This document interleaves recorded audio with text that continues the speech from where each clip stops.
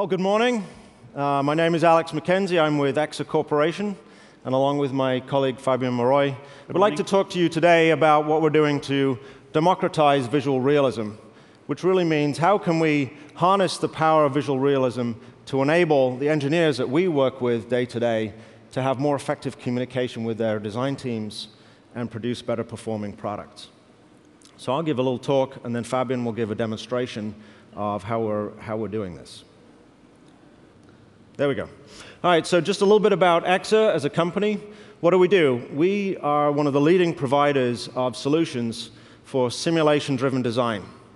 What does that mean? That means rather than using simulation at the late stage of the design process for verification and validation, we use simulation in a strategic way in the early part of the design process, where information you gain from simulation can be used to actually influence decisions about the design, the shape of the vehicles. So fundamentally, we're a fluids-based solver, and so we provide solutions and information to help with aerodynamics, thermal management, and aeroacoustics. And what's different about what we do and our technology is the accuracy with which we can solve problems. And we talk about real-world accuracy, so we can provide really accurate analysis of how the vehicle is actually going to perform in the real world under real-world conditions. A second thing that's different about how we work is our turnaround time, meaning from the preparation of the models to the simulation to the analysis of that simulation, we've got a very quick turnaround process. And the last thing that's different about Exa and how we work is, as a company, we're focused on the transportation industry. So we have lots of people who are very expert in all the different disciplines applying to the transportation industry, for passenger vehicles, on and off-road heavy equipment and trucks, and into aerospace. And in fact, 14 of the top 15 automotive OEMs worldwide use our product, PowerFlow, for assessing aerodynamic performance. So the users that we work with are in the engineering domain. And increasingly, those engineers are under a lot of pressure. Okay? The design team, we've heard a lot at this conference about kind of design forward or design first, and thinking about the experience that the consumer is going to have. Well, in the automotive industry, they've always known that. So what really sells vehicles, aside from the underlying engineering, is the design of those vehicles. So ultimately, when it comes down to decisions about what's going to win, is it going to be the exterior shape of the vehicle from a design standpoint, or the engineering to get best aerodynamic performance, it's going to be the design that wins in the automotive space. At the same time, the engineers that we work with are under increasing pressure to meet ever harder and harder targets to meet, performance targets, especially now regulatory pressure for fuel economy and for emissions. So CO2 emissions mandated worldwide, as an example, 30% reduction is required over the next 10 years. And while all this is going on, in order to differentiate in the marketplace, automotive OEMs are introducing more and more models. We have to do that to provide exactly the kind of model and the options that the consumers want to have. So there's been a 40% increase in the number of models offered in the marketplace by automotive OEMs in the last 15 years. So the engineering team, while all this is going on, hasn't gotten any bigger. So we've got the same number of people, got to meet harder targets for engineering performance with the same number of people. So the only way to do this is to use digital simulation early in the life cycle to assess the performance of the vehicle while the decisions are being made about the shape of the vehicle, which is one of the biggest impacts on aerodynamic performance. So creating beautiful vehicles that are also high-performing vehicles is really a blend of aesthetics and engineering science. And for this to happen, it means that the design team and the engineering team, they have to work ever and ever closer together. If we look historically, our experience is there has actually been not very good communication between these two teams. Okay, and if we look forward, that is going to be essential. in order to produce what we call a no-compromise design. That means there's no compromise in the aesthetic beauty of the vehicle in order to gain aerodynamic performance. And there's no compromise in the performance of the vehicle in order to get the shape and the aesthetic design that's required. There's no need to add on, fix. Often what happens is there are fixes added onto the vehicle to fix the performance of the vehicle, and that will change the way that the vehicle looks.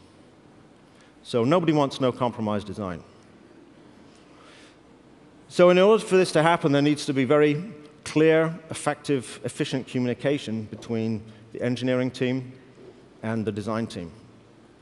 And what we like to talk about is how, in order for engineering to communicate effectively with design, so what happens when you run a simulation, you get some information, you analyze the flow, you realize, hey, if we could make some changes in the shape of the vehicle, we can improve the performance in certain ways. So we have tools to enable the engineers to study some shape changes, make changes in the shape of the vehicle, assess that performance again with simulation.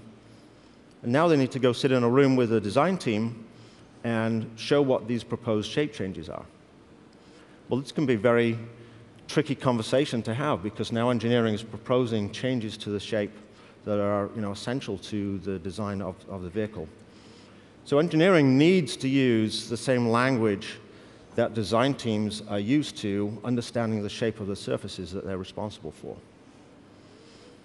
And for us, we find that the use of realistic visualization is key to this effective communication of shape change. So if we look at an example here, on the left here is a typical way that our users would use to show here's a potential change in shape of the vehicle. It's a little bit of a dramatic example.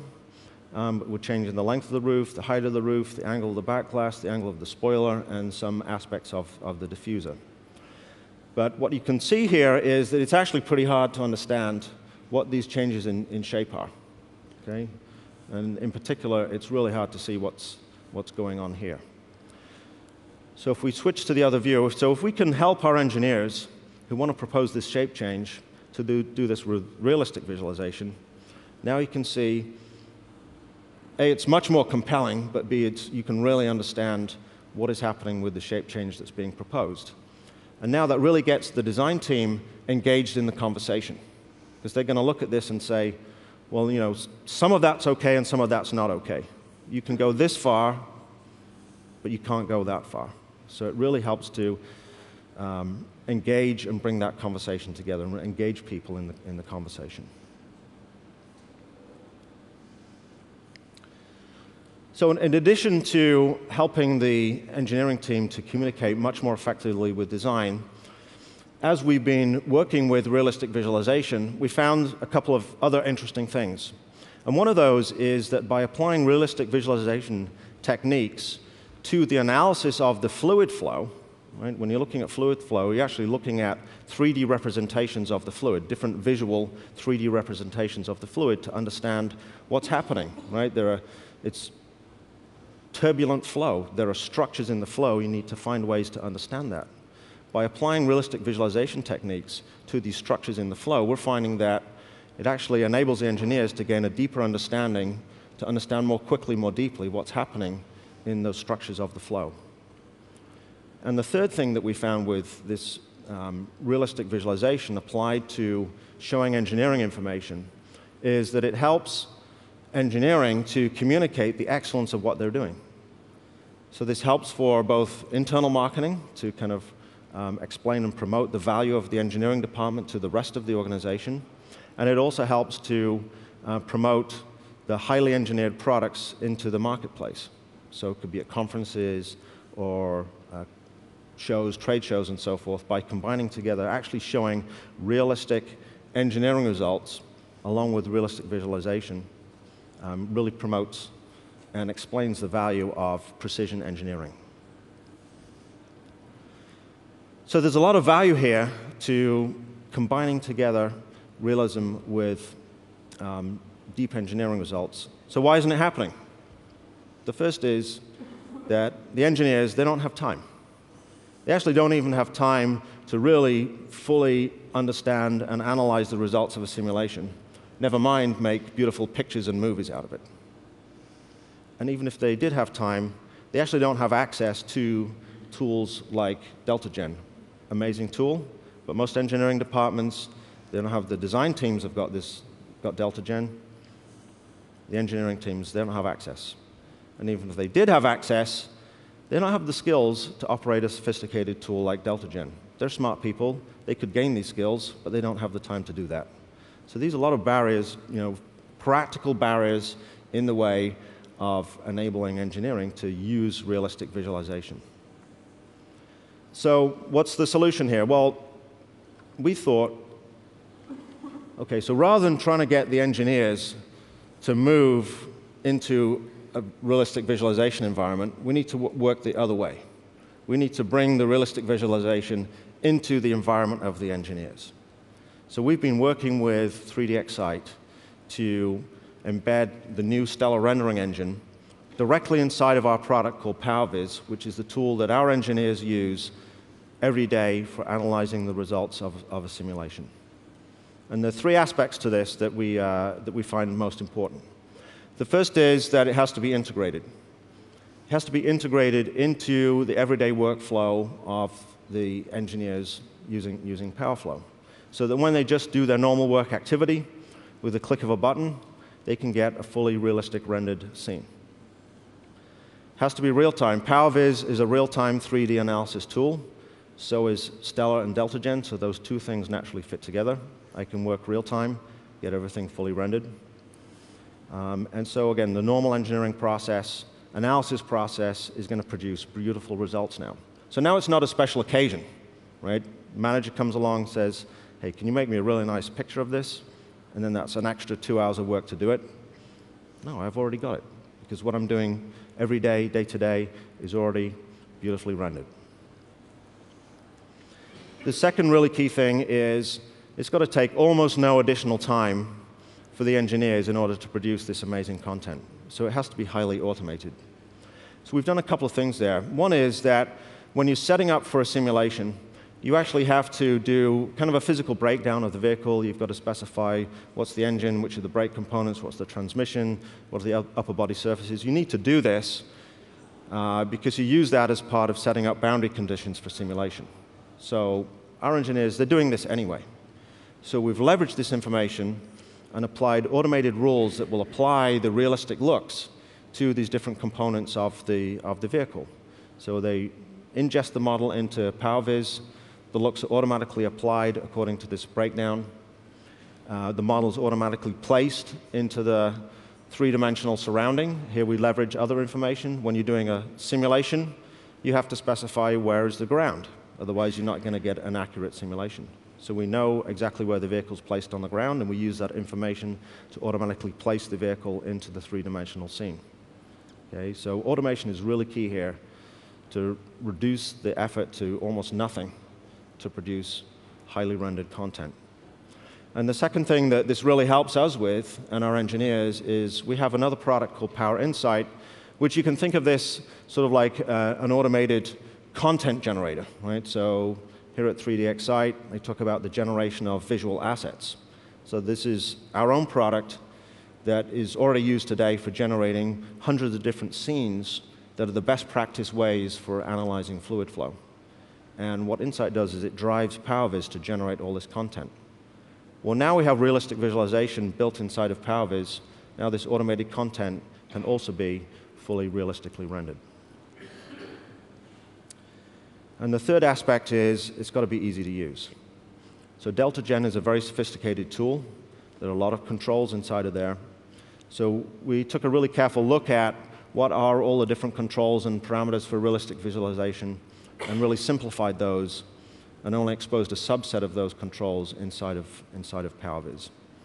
We created a set of material libraries, Stellar material libraries, that are just included as part of PowerVis. Right? Again, we're focused on the transportation industry, so we thought about what are all the different materials that you might need for a vehicle, a truck, for aerospace. Those are just already built into the tool. There's nothing really to set up or to change. And if you did want to change those materials, one of the great things about the Stellar renderer is it's physics-based, it's physical-based renderer. So the parameters that you use to change and to tweak these materials are very intuitive to an engineer, right? One of the parameters, for example, might be the refractive index of the material, okay? Our users, they're engineers, they're trained in this, they learn this first year in school. So very intuitive controls for the materials. And then the second thing about Stellar is, as you increase the rendering quality, going from rasterizer to ray tracing to global illumination, that's just a click of a button. You don't need to tweak any other parameters, right? So now the engineer just makes a simple trade-off of time versus the quality that they want to produce. So they can work real-time with the rasterizer. If they want to produce a really amazing image, they switch to global illumination and wait a few minutes or a half hour to get an amazing picture that they can pick up in the morning. So if we can combine together the incredible accuracy of power flow and those results with realistic visualization from Stellar, that's going to enable our engineers to have much more effective communication of the proposals that they have for shape changes, increase that collaboration with the design team. That enables that to happen earlier in the process, and as a result means our customers are going to be able to produce designs without compromise. So I'd like to turn it over to Fabian, and he'll give you a short demonstration of PowerViz with Stellar integrated. So thank you, Alex. So I'll show you this PowerViz using an amazing model, Jaguar XE, that has been actually optimized almost entirely with using PowerFlow. And it was the first time JLR used PowerFlow to entirely design a complete model, just using wind tunnel as some points, just like the sign-off, for example. And using PowerFlow, they were able to achieve an amazing drag of 0.26 with no design compromise. Everybody can design a car at 0.26, but if you have to have the design on board with that. I'd like to show you the model I'll present to you as well as a simulation model. So it's not been a model prepared especially for CGI visualization, right? It has been simulated, imported into PowerViz, and that's it. So when Alex mentioned that it was fully integrated, for our customers who are working in this environment since years and more than 10 years now we integrate Stellar, which is available by a click of a button. Okay, so when I activate Stellar, it just render the scene, and that's it. Okay, so as Alex mentioned, because we have a process up front anyway for the simulation, people can prepare, can integrate in this process the rendering too, and then it's fully automated. So I'd like to give you first a little tour around this model to show you a bit the level of accuracy we put into our simulations. Okay. So keep in mind this is alpha code, okay? So it's not released yet to our customers, so we show it first in public today.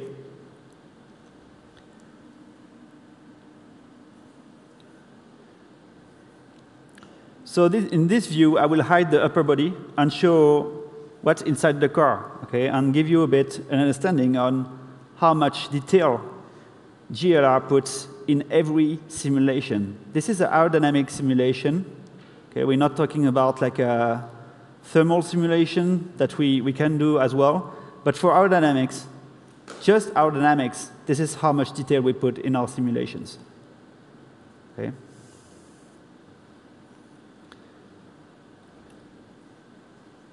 Now, PowerViz has Stellar, so it's a great tool to even create great pictures.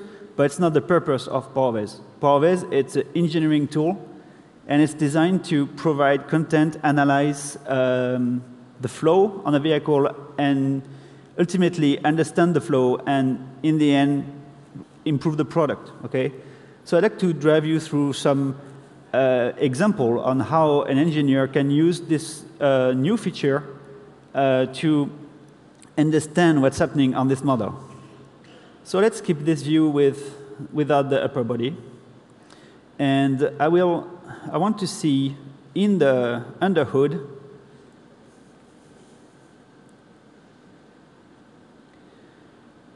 here I'm drawing a line. You can see it going through the grills, through the radiator. What you can see up there is a graph showing the pressure along this line. So as I can see, we have a pressure rise before the flow hits the front of the car, and then we have pressure drops as it passes through the cooling package. Okay? So this line shows the flow only on this, what's actually on the line, but because PowerVis is an amazing tool, we can as well manipulate real-time this graph. Okay? So I can real-time analyze the flow through the cooling package, and as an engineer, I can detect if there is some points that I could improve.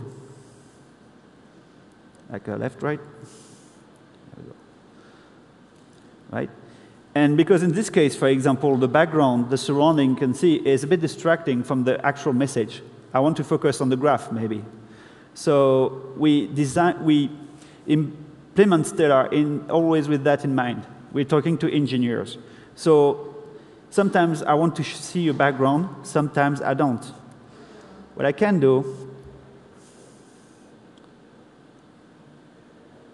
this is all the surrounding available with PowerVis. And what I can do, I can enable the reflection only mode. In that mode, I keep all the reflection on the lighting condition on the vehicle, but I hide the background and I focus on the main message. The main message being here, the graph. And it helps like the graph popping out of the picture. Okay. So I'll show you with the upper body.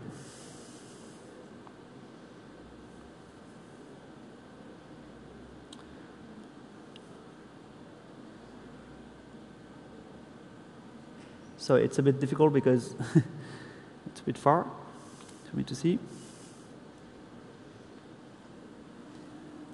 Exterior, here we go. And now you see the same thing. I mean, I had the background, and you see the reflection of the car, which is preserved. Okay, so it helps as well the model itself to get out of the picture and focus on what I wanted to talk about.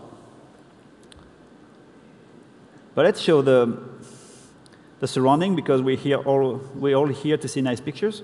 Okay, so let's see the complete thing, and let's move on to the next analysis. Right, so I analyze now the underhood, and I want to know now what's happening around the car.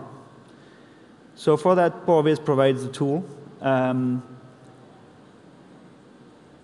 I don't want to get too technical, but this is what we call isosurface.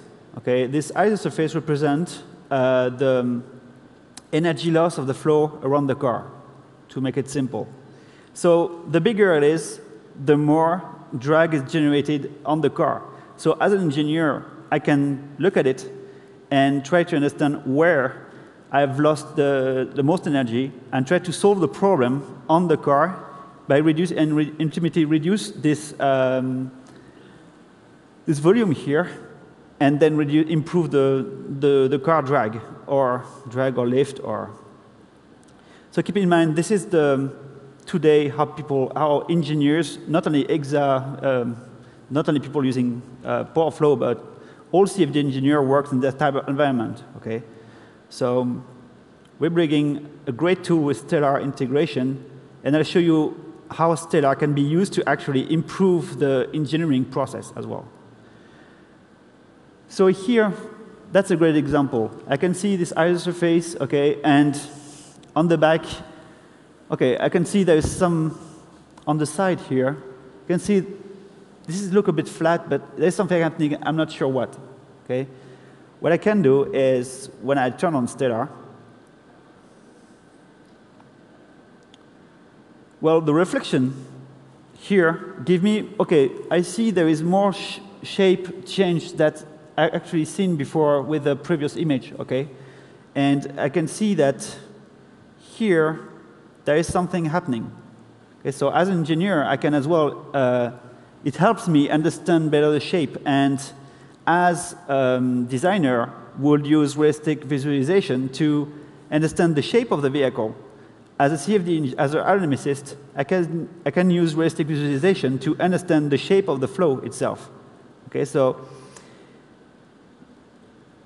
I can as well change the look I want to apply on this CFD object. So if I want to apply, let's go chrome. Let's go chromey and very shiny. Or if I want to have something a bit more blended, I can with choosing something like, I can see what it is, but it can be bad. OK, this is pretty good because it's not too reflective. It can still give me a good understanding of the shape. And I can see that here there is like something happening. OK, so I will not go talk technical, so I will not go further in that direction. And the last example I want to show you, so switch back. Yeah. So I can always switch back and forth in the two environments, and it's very fast. Okay. So some of you may know, but in modern cars, in many high-end cars nowadays, there is a feature, aerodynamic feature called air curtain. The air curtain is a duct which is hidden behind in the inside of the bumper here.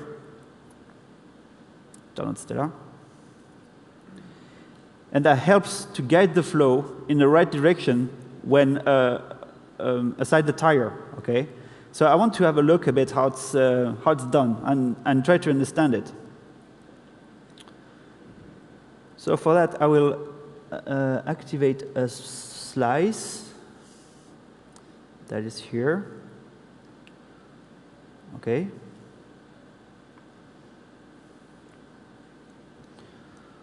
All right. And now I want to see what's happening through. Just before that, I'll show you what's the regular environment nowadays for engineers. And now this is what we offer now. So let me apply some glass on this on the bumper. And then we can see through the channel what's happening. Okay, so here I change the material on the bumper. I just apply the glass material.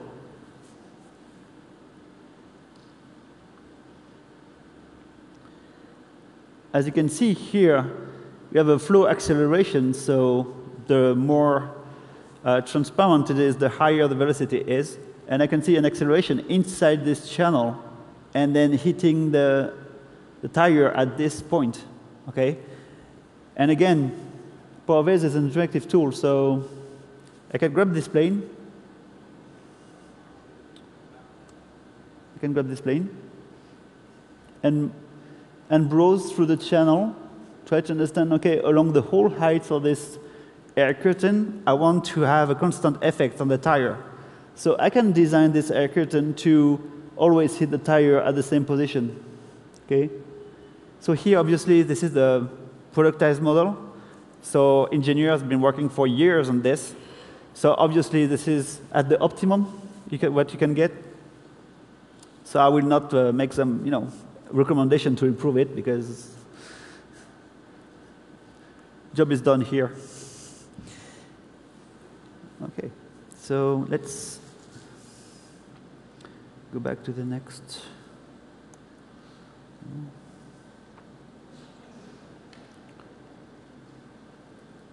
So everything is really implemented in the interface that engineers use every day. So you might not be used to this tool, but for an engineer, this is very, very straightforward. Okay. Go. All right. Now I'd like to talk more about the renderer itself. So that was about the technical stuff, what the engineer can do with the rendering, okay? But still, we made it very simple, but still very powerful and very capable. So I changed the view to find a nice view, so I can still use I'm running on a laptop, so I can still use the PowerVis viewer to find a good shot, okay? And then turn on Stellar.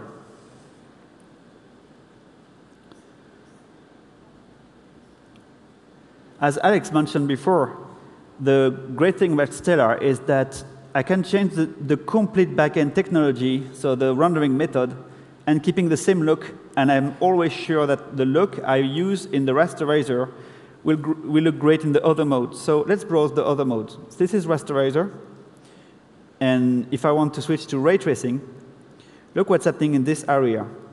Okay, I can see now the reflection of the mirror on the vehicle. And this is still usable a little bit real time, okay? But it's clearly not the purpose of the ray tracer. It's not to use it real time, it's to mostly snap great pictures. But I may want to go even further. So I can go even further and use, just give me a second. And I'll turn on global illumination. So here I compute accurate reflection on the vehicle, and I will calculate as well accurate lighting condition. And you'll see the shadow on the floor here will change dramatically. Okay, so now it's iterating through so it's refining the image progressively, and that's in this mode. If I want to save a picture, I will have to wait about between 10 and 20 minutes, okay? But I have the choice as an engineer. I want to save quick pictures. I can go rasterizer, even ray tracer is very fast. Or if I want to take a very great shot and print it for a magazine, for a front page of a magazine, I can use directly PowerVis. I don't need any extra other tool. I can just use PowerVis, make a great shot, and okay, I wait 15 minutes, but at the end, I have a great picture. And I can rely on the look I was using in rasterizer.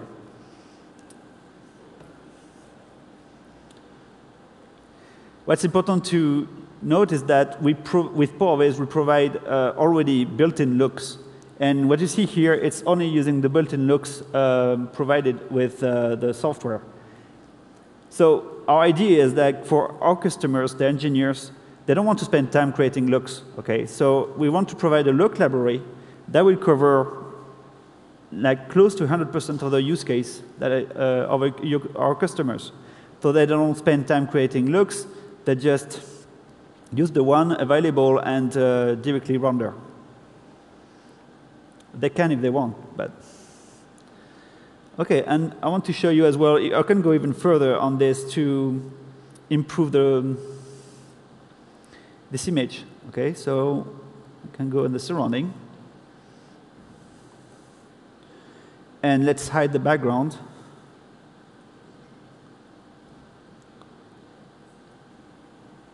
And on top of that, I can even add a plane that will catch the shadow that is calculating by global illumination.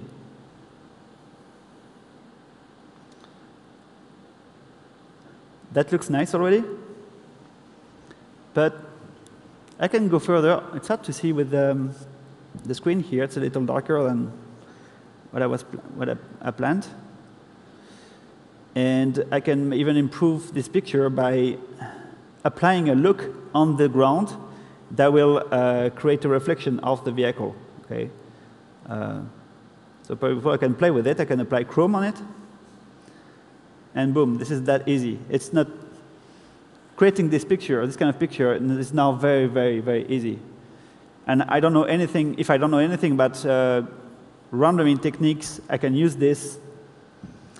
It's very easy. And I can even go and apply more complex look. Okay, so this is just a mirror look. Nothing too complicated there. But I can pick looks. That's the look library available. So let's say solid paint. can see. Sorry, just a second. Well, let's pick it here. It's bigger. Okay, and if I apply that, I'll still have a shadow and have a reflection which is with a bump texture in it. So it's not reflecting exactly the image, it's reflecting like a, yeah, like a little fuzzy image with a nice effect. And because it's Porvis, this is a great picture for the geometry, but I can always add some results. And even glitch GI, it works.